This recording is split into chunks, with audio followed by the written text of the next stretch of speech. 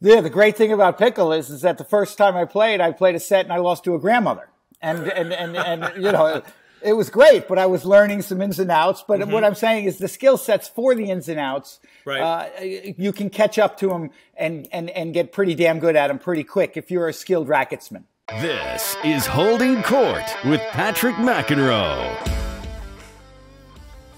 All right, welcome to another edition of Holding Court, everyone. Patrick McEnroe here as we look at the clay court season and what's been happening over in Europe. Lots of men's tournaments to discuss, only one women's tournament, so we'll start with that one. My buddy Allan Van Nostrand, also known as the Van Man, my lifetime tennis friend from Long Island. Now he's relocated. He went with the Floridians. He's down there in beautiful Jupiter, Florida with my other buddies like Jay Berger and Schmitty, and they're all down there. When am I going to come down there, Van Man, hit some tennis balls, hit some golf balls? Do we even discuss pickleball balls? Well, pickle's coming fast and strong, and I don't think there's no denying it. So, you know, I loved Andre's quote at the end of that event when he said, "It's where good tennis players go to die." I can't agree. That was a good one, right? I don't think anybody's dying. They might get injured, but dying is not really the case. You know, because pickle is going to catch up with tennis with some of the problems eventually in regards to, you know, people only wanting to play with better players, and line calling is going to become an issue as they get out of this maybe little bit of grace period where kumbaya, everybody's so happy. Right. Everybody, we're just playing for fun. It's a social game. Exactly. Right. No. There's no taking the competitor out of people that like tennis and will you know, migrate to pickle, to say the least. As we would say, the reality, or as you would call it, the reality will start to take over. Is what you're saying. So let me give let me give our listeners a little background, Van, because Van is one of my best longtime friends. We grew up playing tennis together in Long Island. He comes from a famous Long Island tennis family, the Van Nostrands, just like the McEnroes, you know, and Long Island Queens, etc. So give me your take, Van, on what you saw this past week with the women. I was on here a week ago. I do this, you know, 2 podcasts a week. That's the role we're in right now. Tuesdays, we try to do a little tennis update. So I did my first one this past week, and I said it's going to be all about Iga Swiatek once you get on that red clay. I know the tournament in Stuttgart's indoor, so a little quicker than normal. But, man, she looked awfully good, dominating the tournament and then beating Sabalenka, who's been red hot this year in the championship match. What do you make of how Iga looked in that first big tournament on clay? Well, you know, Sabalenka with her victory down under and getting that first major, she is someone to be reckoned with, to say the least. And the fact that Swiatek was beating her to the punch, literally, you know, I mean, catching it early, making Sabalenka think that she had to do more than she actually needed to, which was very interesting. And then, but what I really love about Sabalenka, I mean, I don't mean to go off the results of this past week, but is the fact that she's overcome that service yippity-doo-dah. She is unbelievable in having that big picture perspective. Swiatek is like a Hingis on steroids. She uses the court Hingis so on well. steroids. I like that. Yeah, right. Yeah. Yeah. Well, she uses the court so well, and she's so smart with her shot selection and her combinations. She really brings it to her opponent, so that, you know, if her opponent cannot do anything about it, her consistency levels are so good that there's no denying her, there's no stopping her, and I think that was pretty evident yesterday. I think it was, in fact. Yeah. Well, by the time we put this, well, we're talking Monday. This will come out on Tuesday as we do our wrap up on the podcast world. But yes, it was on the weekend. It was Sunday. What impresses me, Van, more than anything about Iga Swiatek is, like you said, her firepower off both wings, especially off the forehand. So more topspin than any female player I think I've ever seen on that wing. But her movement, you know, it's very Djokovic-like on clay, especially I'm thinking about that slide out to the two-hander. I know Kim Clijsters, my fellow worker now at the Hall of Fame, the Tennis Hall of Fame. By the way, I officially start my new gig with the Hall of Fame on May 1st, so I'm looking forward to that. Made my first Congratulations, trip. man. Thank you. I made my first trip up there a little over a week ago to meet with the staff. They got an unbelievable team up there, so I'm fired up for that. But as far as the sliding goes, of course, Kim Clijsters could do it on any surface. She did it on hard court, winning a couple of U.S. Opens as well. But Swiatek's ability to slide, especially, and get in position to hit the two-hander, to me, is what separates her from the rest of the pack, particularly on clay. Yeah, it's interesting. What she's got within her slides, which all the great ones do, is she's got either that she has that two-handed punch, little Djokovic like you said, where she can flatten it out, and then she's got a great slide on her forehand side where she gets over there and then she just rolls it, and the height over the net and the depth or the angle on that forehand slide out wide is really, really impressive. I mean, it's men's like game more than women's like game. If you want to know the truth, the variety of trajectory that she gets off both sides when she slides into the ball, and I think that's one of many, many things that she possesses that makes her extremely difficult for the women to kind of not only handle but figure out. I mean, because this game, the greatness of this game, how you're constantly evaluating what's working, what's not working, and then taking it from there, moving forward, and maintaining that clarity, which is what is so difficult. But I think that her style of game and the way that, like you said, she moves, and then what she does when she gets to that ball, that Sabalenka is so surprised that it's coming back, whether it's a punch down the line on that two-hander like you were discussing, or that roll on the out wide. I mean, it's just better. I mean, and that's why she's number one. That's why she's number one. And she's got a solid lead, by the way, there as well. So I just pulled up the rankings. So before we shift over to the men, because we got a lot to talk about on the men's side, I want to go through just quickly, Van, the rankings. I'm going to give you the top 10 at the moment. Swiatek, Sabalenka. Then there's a big drop off from 1 to 2, about 2,000 points. Then there's about 1,100 point drop off to the number 3 spot, which is Pegula, who's had an amazing, last 12 months. I don't think she's a huge threat to go the distance that the French. The reason I'm bringing this up is because I want to hear who you think has the best chance to play with Iga once we get down to Roland Garros, to the French Open. Ons Jabeur, she won in Charleston. That's on the green clay, of course, coming back from injuries for her. Caroline Garcia, be interesting. I mean, she had an amazing second half of last year, playing with the pressure. Once we get to Paris, we'll talk about that. Coco Gauff is at number 6. Okay, Rybakina is at 7. Now, as I've mentioned multiple times on the podcast, if she had gotten the points from Wimbledon, she would likely be 3. She'd actually be a solid. She certainly has the fire. Yeah, she's got the firepower. The closest firepower. Yeah, the question is, does she have the movement and the consistency on clay? Kasatkina, good counter puncher. Sakari, who's down to 9 now. She's got the athleticism.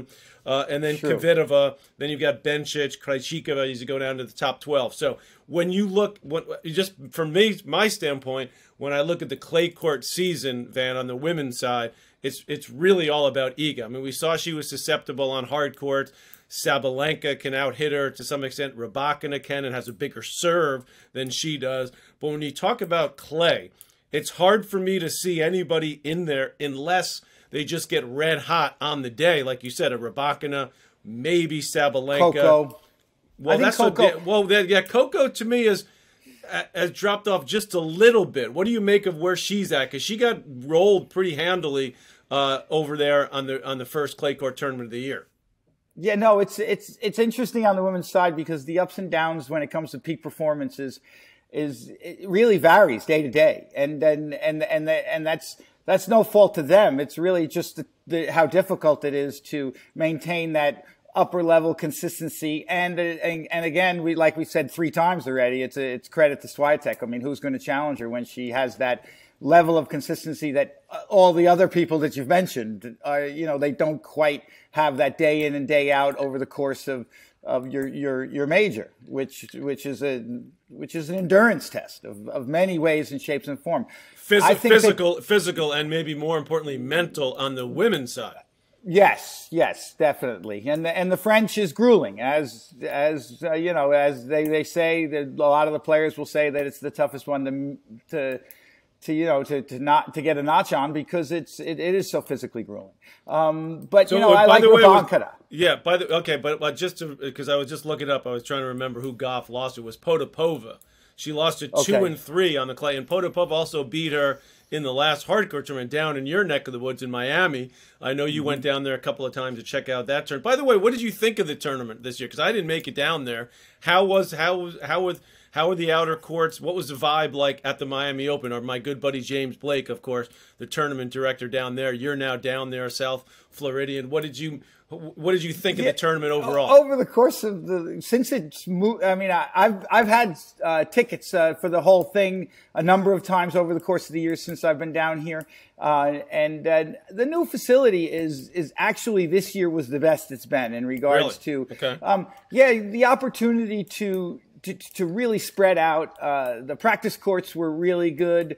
The Butch Buchholz court was good in regards that, I went with my wife and another few couples and we planted ourselves there and had a really good time.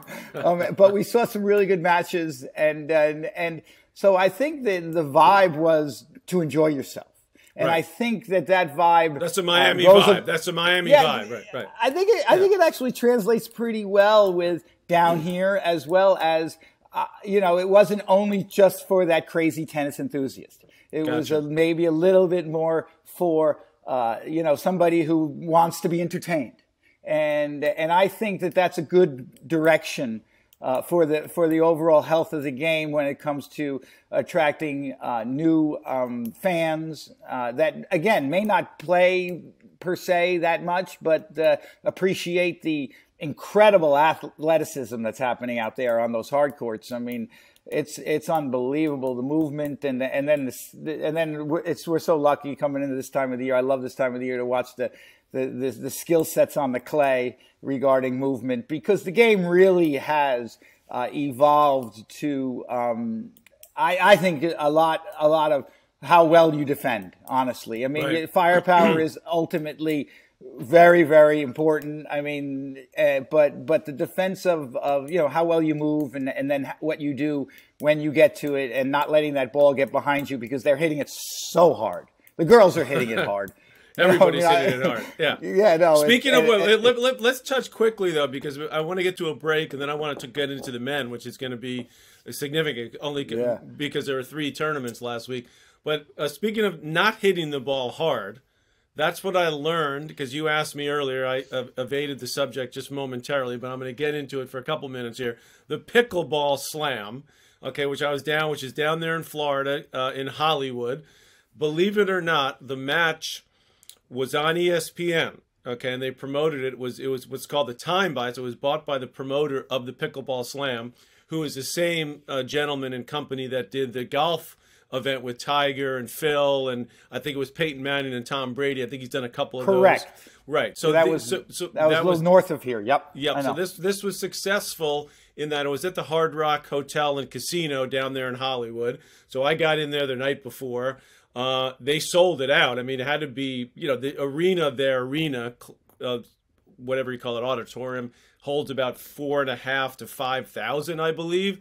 And they pretty much sold all the seats. The only seats that were open were sort of the ones where you couldn't see the court sort of right behind it. So very successful. And here's the amazing thing about it, Van.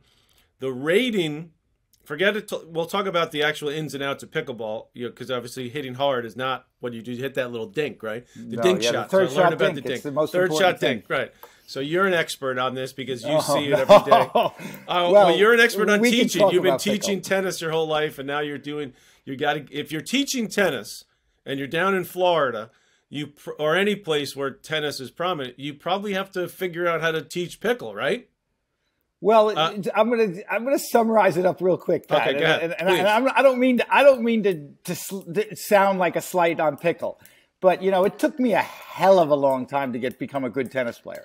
I mean, the results, that's why I say to all my students or anybody that wants to learn tennis and become a decent player, you better have perseverance and you better not be only result orientated, because they ain't coming. I'm sorry. I'm Right. really, really sorry to bother you. I Right. mean, to let you know that simple fact. So it took me a really long time to get pickle. I became a pretty good platform tennis player, which is another Which is big kind in of our, racket which is game. big in Long Island and Westchester, Yes. where I live. Yep. Yeah, in Chicago, it's a good game, and again, that was the original place where tennis players go to die, because Right. Jared Palmer, started playing, and he dominated for the first 3 years that he played. And one of my former doubles partners who played on the tour, great doubles player, and then he became like the top platform or paddle tennis player in the country, right? Correct. Yep, Yeah. and tennis players really kind of took over, and it's really interesting. Well, and then now let's get to pickle. I think I was probably almost an exceptional pickle player the second time I played. Wow. So, Okay. so and it's just. Now, could you play with the guys that are the pros? The answer No. would be You're just saying, yeah, right, no. But I'm talking about it as exceptional an average, as a recreational player, recreational, like way above recreational. Actually. Which is why it's become so popular. Because, like you said, in tennis, if you pick it up, particularly later in life, it's extremely difficult to get just reasonably competent at that you can actually have a good time playing. Whereas in pickle, you can kind of pick it up and get decently good, so you can actually play the game and enjoy it from a competitive standpoint as well. If you're playing against players that are similar level. Yeah, the great thing about pickle is that the first time I played a set and I lost to a grandmother, and it was great, but I was learning some ins and outs. But what I'm saying is the skill sets for the ins and outs, right. You can catch up to them and get pretty damn good at them pretty quick if you're a skilled racketsman. All right, so let me give you where I was going just so quickly. So Pickleball Slam was on a Sunday afternoon from 12 to 2. The Miami men's final started at 1 o'clock, which was on Tennis Channel. Of course, ESPN, I say we, because I'm, of course, been with ESPN forever. We used to cover Indian Wells, Miami, but we're not this now in the last couple of years, because ESPN didn't redo the deal with the ATP Tour. So now Tennis Channel does those exclusively. The men's final, which was Sinner and Medvedev, which wasn't a great match because Sinner was a little bit under the weather and woke up, and it was a straight sets, pretty routine win for Medvedev.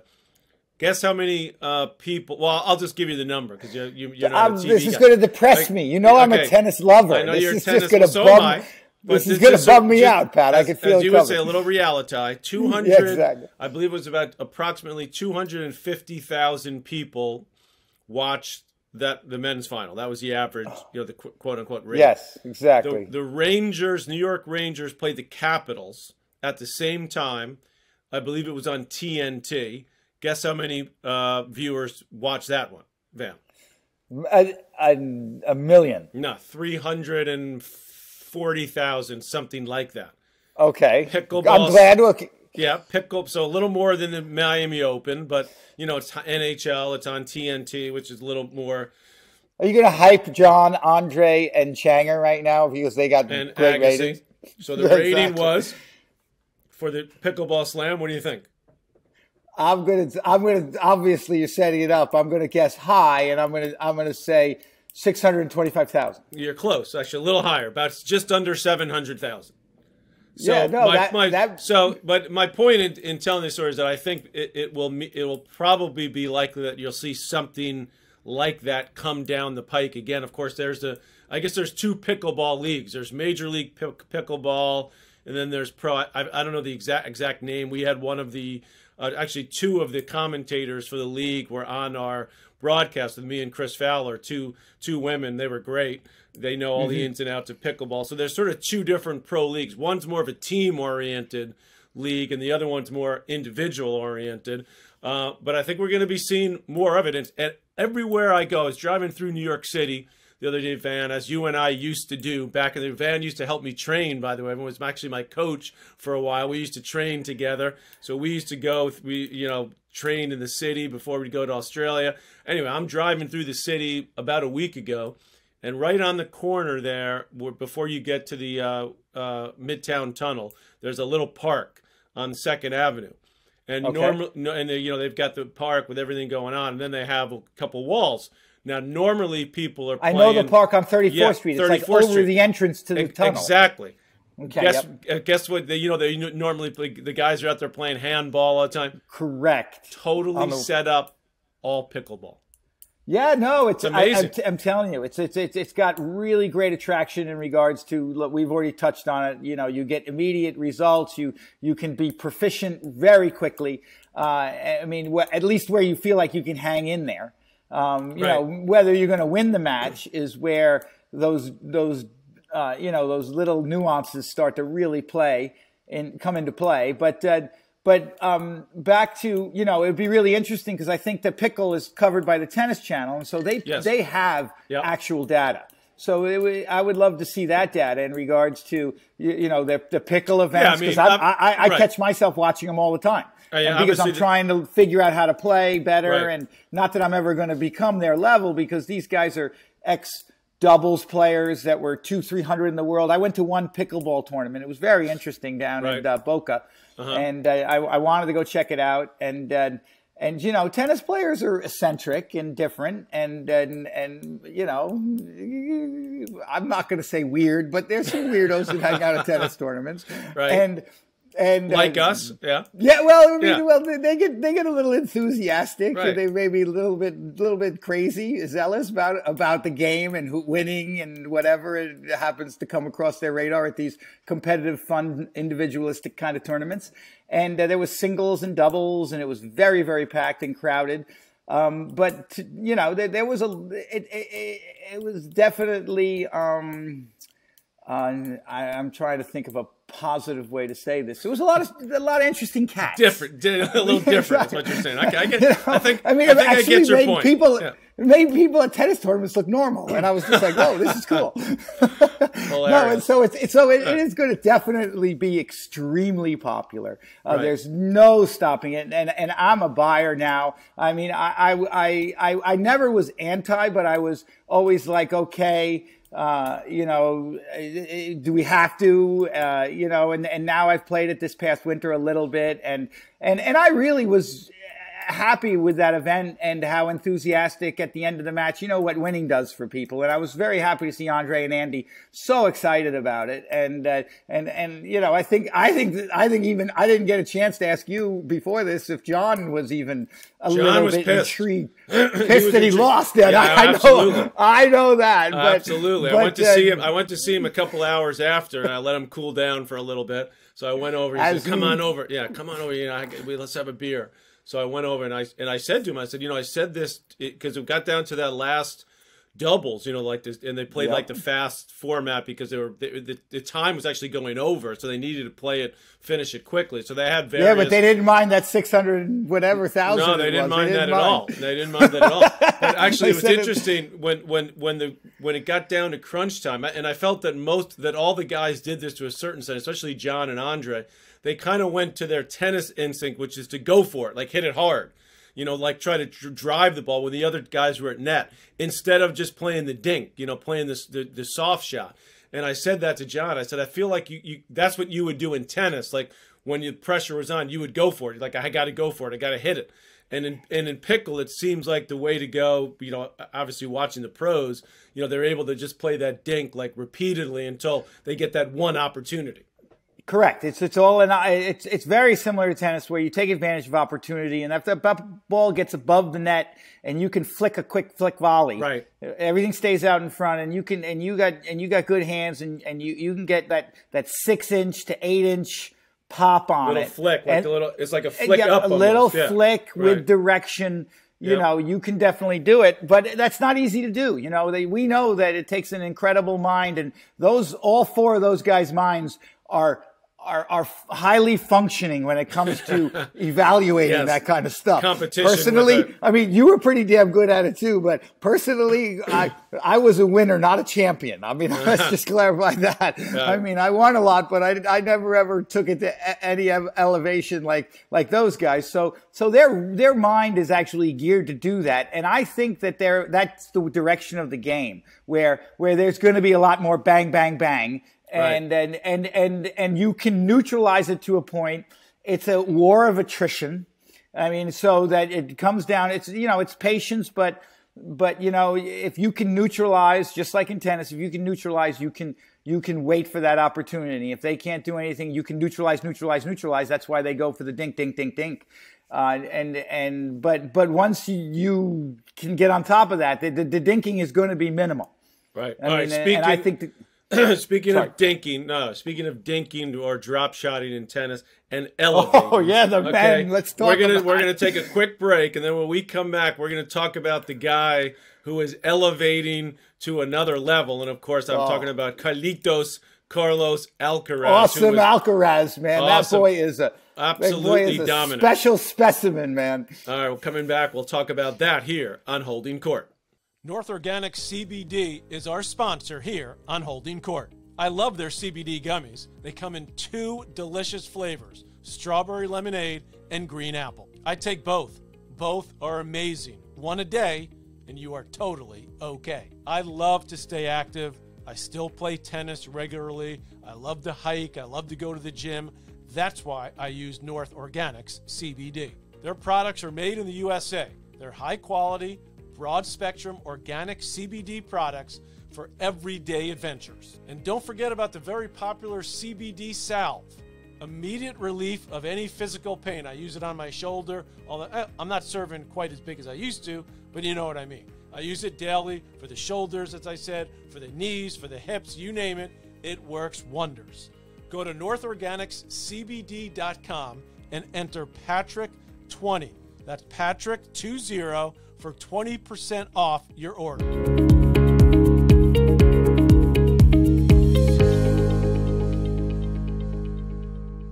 All right, welcome back. Patrick McEnroe here. My good buddy Allan Van Nostrand joining me here on Holding Court. We've spent the last 20-plus minutes or so talking a little women's tennis, talking some pickleball. Now it's time to get into the men. Let's not start with Alcaraz because we're going to save him for last, Van. But I still was very impressed by Holger Rune, who won the tournament in Munich. Very slow clay court conditions there. He was on the ropes in that final match against Botic Van der Zandschulp down putting it lightly. Putting it lightly. Van der Zandschulp served for the match on 3 different occasions, but you could see him tightening up late in that third set when he had a chance to close it again. And once they got to the breaker, Van, in that final, I'm thinking, it's over. Rune's got this because Van der Zandschulp was just all in the head. What do you make of Holger, another teenage sensation, not quite at the level yet of Alcaraz, of course, who is, but I love his moxie. I know he's rubbing a few other players the wrong way with some of his attitude and antics on the court. I think that will evolve over time. But when you talk about athleticism, firepower, and as you mentioned earlier, speed and being able to defend, this guy looks like he's the real deal. Yeah, no, I have to agree with you 100%, Patrick, that he is tough, and that is something that is tough to teach if you want to know the truth. Right. And he's got it instinctually embedded in his DNA that you know, there's a never say die attitude, as well as, like you said, that moxie, being able to use it to his advantage. Right. And that's, you know, that's a key ingredient. You know, I mean, those guys that are actually tougher and their belief system is unwavering, that makes them a little tougher. That makes it a little harder to beat when push comes to shove. And we know that nothing's over until it's over. And that was incredible. I feel bad for Botic. He was, you know... He was looking for his first title, which he's been in multiple finals. He's never won one. This was, I believe, Rune's, I think, his 4th title already. Yeah, no, and I didn't see the match points, but I did watch a fair amount of it, and it happens. You know, I mean, you know, it's you have to be ready to win. And when you play a guy like Rune, any of the champions, I mean, Rune is proving to be a little bit of a champion. I mean, he's in his infant stages, but you know, I think that his future looks bright in regards to taking titles and challenging whoever is at the top. I mean, he's obviously doing that already. I mean, but that tough quality really, really shows when the crunch time happens and the momentum. The only, I didn't really appreciate him, holding his arm. He went to a few times. He went to the arm and ankle. He's holding the ankle a little bit. Yeah. Yeah, no, and that's distracting to Botic. And if Botic isn't tough enough, he'll suffer. And thinking that he should be closing this out when he didn't do it the first time or second time, and then the third and fourth, and then by the time the tiebreaker rolls around, it's, he's missing all the shots that he was making all day long, all tournament long. All right, before we move on to Munich and then Alcaraz, I'm just going to ask you this. Do you think Rune is ready to make a deep run at the French, meaning semis or better? I think it's possible. I think it depends on the draw. I think that also there's guys that fear factor, that you kind of element that you need a little bit to get to those places when you haven't been there before, isn't quite in place yet. That I'm winning points while we're walking out to the court situation, which all the great champions have. But I don't think that's in place. But this last tournament, what happened in Munich or wherever that tournament was, is definitely going to help with that swagger of him being confident and him placing some fear into the minds of other players. No, I agree. I think they still got one more so little to answer step. your question, I'm sorry. To answer your question, I'd say it's a semi of a major this year is happening. Okay. All right. Let's get to the second men's event before we get to the biggest one, which is in Barcelona. This one was in Bosnia, and Banja Luka is the name of the city it was in. Of course, this was where Djokovic played. And I tell you, Dusan Lajovic, who's been a veteran, very solid player for a long time. He's 32, great friends with Djokovic. He's Serbian as well. Takes him out, in straight sets. It was that was impressive enough. And we'll talk about Novak too, because obviously he sort of plays his way into shape on the clay. It usually takes him, as he said, a little bit longer, a little bit of an issue with the elbow. So that's something that we're going to have to keep an eye on. Pulled out of Madrid, as did Nadal. That's a whole nother story about his health. But Lajovic beats Djokovic, second set breaker, 8-6, tight. And then, even more impressively to me, goes on to win the tournament, beats Kecmanovic in a very, very tight semifinal in almost 3 hours, 6-4 in the third, and then comes back to beat Rublev, who's been red hot on the clay, just coming off his first big Masters 1000 win in Monte Carlo. So big title for Lajovic. Obviously, he's a solid player, Van. Beautiful one-handed backhand. I love it. Yeah, what do you make, though, of where Novak is? And should there be any red alert signs for the Joker fans that are out there, maybe getting a little bit nervous about how he's looking going into the French?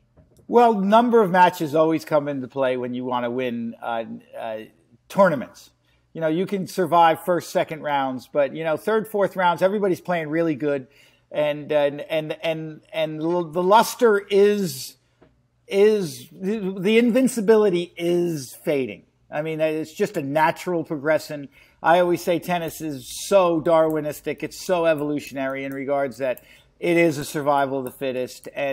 But there's so many ingredients that go into this greatness. Novak absolutely commands them all, probably as well as any player in the history of the game.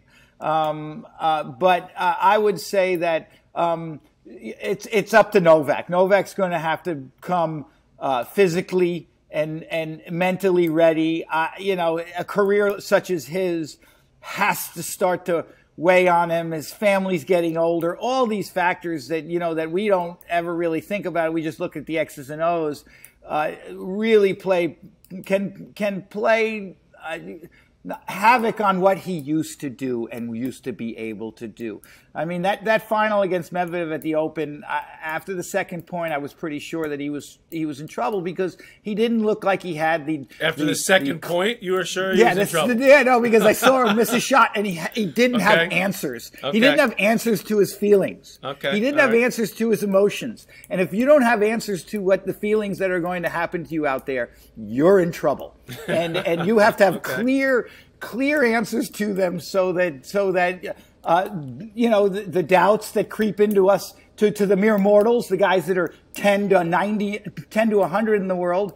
You know, if you're top 10 in the world, your clarity and your answers to everything. You know, I used to say that if a plane crashed next to the stadium that Novak, Roger, or Rafa were playing in, they wouldn't be fazed, because they would just say that's what's supposed to happen. You know what I mean? Right. And that's the way they look at all their matches, is that they're never ever surprised by anything that happens out there. And if Novak starts to lose command over, because the control, I'm sure that he's, you know, his personality is very controlling, at least on the court, and that's requirement for this greatness. I think that he's gonna suffer in those quarterfinal, semifinal matches where people like that are going to start to stand up to him, and that intangible greatness, intimidating greatness, is going to not be as present. But I think he's got gears that nobody else still has. So I would still pick him to win some majors this year. Well, what happened with the others? The French might be hard physically. Okay, but I think that's the question. Yeah, I think on the hard courts and the grass, I think that he would hold up a little bit better in regards to maybe getting some easier matches and not having to grind match after match, because we know that he grinds. He grinds people down, and if they can't do anything about the way that he wants to grind you, he's going to beat you. Yeah, you know, we're going to see come Roland Garros, because that's really what, you know, obviously that's all he's thinking about. That's all that Nadal is thinking about, and he's a huge question mark. So now the question becomes for both those guys, will they be able to get some matches in Rome to get themselves at least a couple? I mean, this is unknown territory for Nadal. I mean, last year he played a bunch of tournaments, didn't play great for him that he normally does on clay, but at least he had the matches. Then he gets to Roland Garros, and then he starts, you know, to get rolling. Novak, I think, similar. So I think he's sort of taken the same tact at the moment that Rafa will take. And you're 100% right about Novak. You know, there will come a point in time where you're more vulnerable, and we've seen that in the tournaments outside the majors. The question is, will it start to happen in the majors? Is this the year that it starts to happen? That's the X factor. That's a question we're not going to be able to answer until we get to Paris. I think it's definitely going to happen to Rafa. I don't know if it's going to happen to Novak. Okay, all right. So let's get to now Mr. Alcaraz. Absolutely phenomenal. I watched the match with Tsitsipas. Tsitsipas actually got off to a pretty good start, got a quick break. But Alcaraz, like you said, Van, about those all-time greats, just completely unfazed by whatever happens out there. He's got this confidence without being cocky. He's just got this belief system. And boy, does he have the arsenal to back it up when you talk about the game, the firepower, the movement, the defense, and also the ability to come forward and bring his opponent forward, which he does on clay more than any other player I think I've ever seen. On his terms. Right. See, the whole secret to ever bringing anybody forward, and you know this, and anybody who really studies the game, bringing them forward on your terms is complete offense. You wouldn't think, because it looks like they're on offense because they're coming to net, but it's in the case of somebody like Alcaraz, who has probably the greatest pinpoint passing shots of all time and has every single potential shot at his disposal. Even if you're backing him up and he's got all his weight on his back foot and he's leaning back all the way, he's got a flick lob that's going to just absolutely crush you when you were thinking that you're going to get a high volley. And then God forbid he's stepping into a ball. I mean, you might as well just absolutely, you know, say your prayers. I mean, I remember, I'm going to date myself a long time ago when I was out there with you and helping some of our mutual friends. Andre hitting the ball when he won the Australian Open in 2001. We went to 5,000 feet in Harare, Zimbabwe for Davis Cup the week after he beat Kafelnikov in the finals. Right. And Andre Agassi was hitting the ball as hard as Alcaraz is now in regards to the time. Timing I both remember, wings, yeah. Yeah, I remember being at the net and fearing for my life. Literally fearing for my life. Like, he could hit me At will. At will. He could hit with a ground stroke. No, I'm not talking about like a ball he's running into the court. I'm at the net, and it's terrifying. And Alcaraz is a terrifying presence if you're his opponent. Yeah, you're 100% right. And what I love about what he does, I mean, we talk about the drop shot, yes. But and I've seen this when we do this at our tennis academy. When we actually, one of the themes we had a week ago was using all the court. So I was trying to explain to the kids, drop shot, great, but actually, how about just using that part of the court, right? Like from the service line inside that court, because there's so much room there that doesn't get used. And the first guy who from my time, I'm sure go back in era, people would say, there are great Aussies that did it. But the first guy I remember doing it on clay actually wasn't a great clay court play. It was Becker. Becker started to play that slice backhand short because that was a way for him to get out of the rallies, and it was an effective shot. Then, Roger obviously took it to another level on all surfaces with his ability to hit the forehand, inside the box with topspin. Then obviously you had Rafa, on clay with his angle. But this guy, Alcaraz, I mean, yes, he hits great drop shots, but he actually doesn't even have to hit a great drop shot most of the time, because you have to be aware and cognizant of his firepower. So when he lines up the forehand, after he's run you 2 or 3 times, you have to be, as you said, Van, on your heels. And then he just plays it short, and sometimes it's a dead drop shot winner. But even a couple times against Tsitsipas, it wasn't even that great of a drop shot. It landed like fairly close to the service line, but it's a dead winner because he set it up and he's using that part of the court in a way that I got to be honest, I haven't seen anybody be able to use it that often and that well. Well, you've said it so clearly in regards to using the court. I think the game has evolved again to the point where you have to be an all-around tennis player. I mean, whether it's your volleying or it's your using of the entire, 39 by 36 singles and a little bit. You have to be able to use every inch of it if you want to penetrate defense, like we were talking about earlier. If you want to penetrate that defense, and I always say to my students or anybody that's interested in learning about the game, is that the whole secret to hitting tennis is hitting the shot that they don't think you're going to hit. So if they think you're going to hit the ball deep, hit it short. If they think you're going to hit it short, hit it deep. And that's how you get them yipping up and back and not reacting as quickly and clearly as they should to your shots, or if they were in a rhythm. And that's what's happening. I mean, I saw so many outright drop shot winners this past weekend. Right. It was insane. No, it was, where they didn't get to them. And these guys are jet fast. I mean, these guys are really, really fast. And for them not to get to the ball is because their opponent is dropping them when they're thinking they have to worry about healing up and worrying about power. And that's why you said it's not so much a perfect drop shot anymore, even though these guys are hitting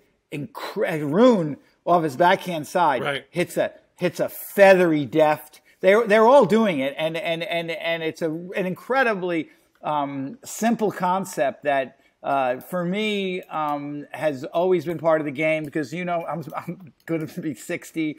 I had played my best tennis with a Jack Kramer stud, Wilson. I like the feathery touch. I like the drops. I like the lobs. You got that nice little slice. You get that slice. You hit the backhand slice. Chip. And I'm just so happy that the game has evolved now that I watch it, that you have to first have command of all these skill sets, and then you have to have the guile to know exactly when to use them. Alcaraz is doing it perfectly within the style of play and the way that he likes to win points. And that's ultimately, in the end, what it comes down to. And the boy is a man. Yeah, he's a man's man. Yeah, he's still 19, about to be 20. Men. Yeah. All right. You have absolutely nailed this, okay, Van? We've already gone, let me see, over 40 minutes. Normally I'm like 25 to 30, but the Van man has been on fire today. But before I let you go, give me a prediction right now. Alcaraz versus Nadal. I don't, say whatever round you want to say, because Rafa's going to be seated low, which is a whole nother saga, which to me is a joke. But they're going to seed him what he's ranked, which is, he's outside the top 10. So if they play best of 5, Roland Garros, Alcaraz. I'm going to start with Alcaraz Nadal. Then you know where I'm going next. Who you got? Yeah. No disrespect to Rafa, greatest champion of all time on clay, but unfortunately, versus Alcaraz, if Alcaraz is healthy, and we certainly know Rafa's not going to be, I mean, as much as he would love to be, in that scenario matchup, I would have to say Alcaraz. All right, Alcaraz, Djokovic. That's a different trickier. story because Djokovic solved Rafa's riddle and beat Rafa regularly on clay over the course of the last 7 years. So I don't know about regularly, but he beat him a couple times. He beat him more than anybody else by far. But Rafa still beat him more than he beat him on clay. But I get your well, point. I mean, I've seen a lot of. I've seen Djokovic have, like I said, much more success than others, and so I think Djokovic has an answer to that riddle. Again, if he's healthy, I think that's a closer battle. To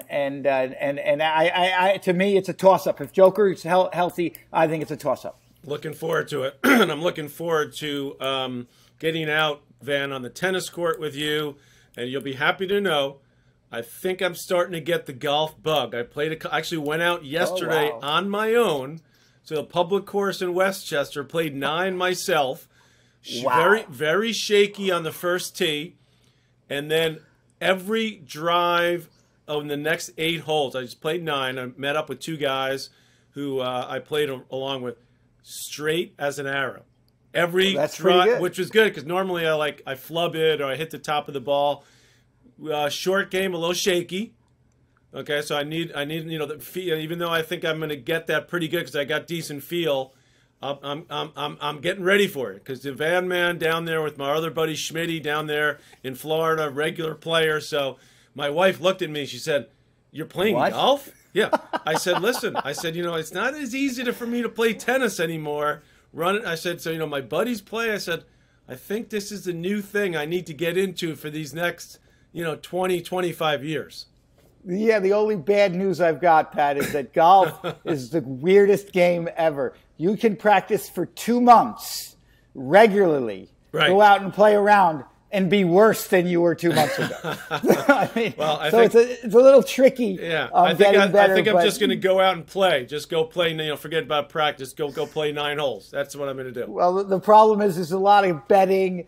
And the next thing you know, you care, and then when you care, as you know in tennis, things can get tricky out there real quick. The mind can start to play tricks. Oh, that's fun. I want to thank my buddy Allan Van Nostrand for joining me.